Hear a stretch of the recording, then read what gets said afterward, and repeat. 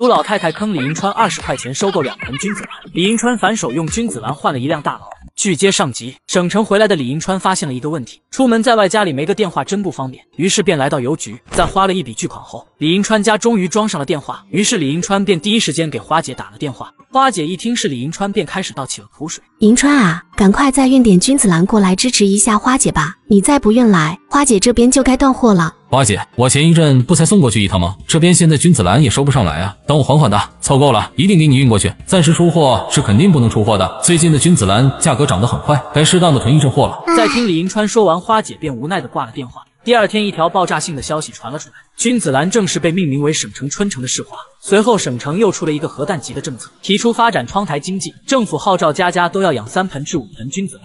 政策一出，瞬间引爆了君子兰市场，君子兰花的价格那是打着滚的往上涨。这2天花姐的电话打的那叫一个频繁，平均一天至少3遍电话，内容只有一个：省城缺货，速来支援。而李银川不为所动，似乎在打着自己的算盘。无奈之下，花姐只能告诉了他一个新消息：银川，别说花姐不照顾你，这周末省城北国酒店会举行第1届君子兰花卉展，花姐弄了个展位，到时候可以分你一半，怎么样？花姐对你不错吧？好，花姐，我周五肯定到，正好这一阵君子兰收上来一些，我带2车君子兰过去。好，一言为定。不出意外，这次得我亲自下场了。周五一大早，3辆货车缓缓地驶入了白云村。这一次，李银川准备运2辆货车的普通君子兰，外加1车的名贵君子兰去省城。路过老毕太太家时，老毕太太看着隆隆驶过的货车，心里不由想起了自己的那2盆君子兰。去年10块钱一盆卖给了那个小兔崽子，也不知道现在是不是已经让他卖掉了。虽然拿到了20块钱，不过回想起来那2盆花还怪好看的，也不知道那个小兔崽子是不是一转手赚到了钱。不可能，绝对不可能！我这么聪明，那个兔崽子一定没能挣到我的钱。花姐，这实在是不好意思了，这么冷的天，还这么晚了，你竟然都过来接我们。看不到你的君子兰，花姐根本睡不着。看着李银川的君子兰安全抵达，花姐也是放下了心。1盆君子兰他们给到了李银川60块钱，相当于正常人1个月的工资。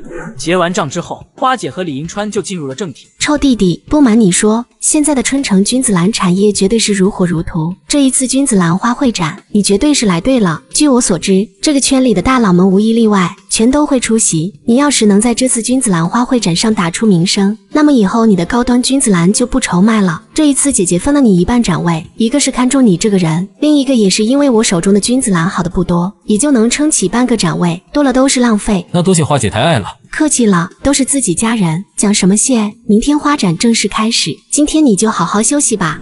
第2天，李银川便跟着花姐来到了花展。由于李银川的位置非常差，一个上午李银川一共就卖了3盆花，但这3盆却足足卖了1万1。到了中午，李银川摊位上莫名来了位大老板。老板，这2盆君子兰多少钱？老板，1盆8万8。真的假的？怎么这么贵？不贵了，老板，我看你也是做生意的，应该知道紫色代表着富贵，这2盆君子兰还都是双胞胎的紫花，那就更是代表着富贵无极。老板要是买回去放在家中，以后呢做生意的时候岂不是财源滚滚，金玉满堂？这是用钱能衡量的吗？绝对是一点都不贵。作为一个生意人，李家富从小就特别信大师，曾经有一个有名的大师说过紫色最旺他，所以李银川这么一番话说到他心坎上，当然赞同归赞同，在商言商，1盆紫色的佛光就卖他8万8，他还是接受不了。你这个太贵了，便宜点吧。老板，真的不贵了，8万8，绝对是良心价。老板，刚才我在旁边看那盆最出名的凤冠才报价9万，你这盆花便宜点了。我这盆佛光肯定不比那盆凤冠差，真的不能再便宜了。这人真是油盐不进了，这价格也太高了。就在这时，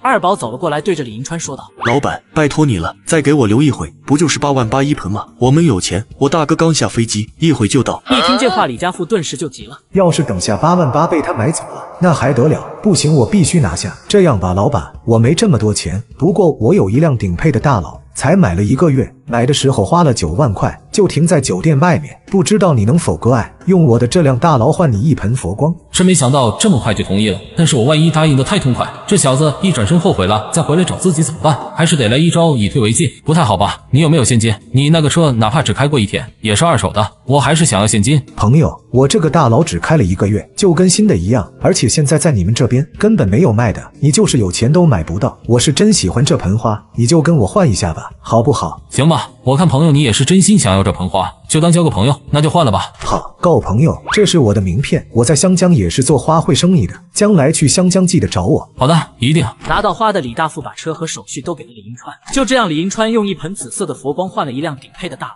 这一番操作把旁边的花姐都看傻了。发生了什么？这怎么可能？一盆花换了一辆大老，老娘费劲巴力的一共就卖了一盆花，还只卖了3000块钱，这还有没有天理了？很快，李银川用君子兰换了一辆轿车的事就在整个酒店传开，原先冷清的摊位也热闹起来。此时，一个中年人走了过来。老板，这盆大胜利叫什么名字？我感觉跟我的凤冠档次差不多。她叫红脸皇后。好名字。腾爷，这盆花多少钱？这盆花不卖，是我的心爱之物。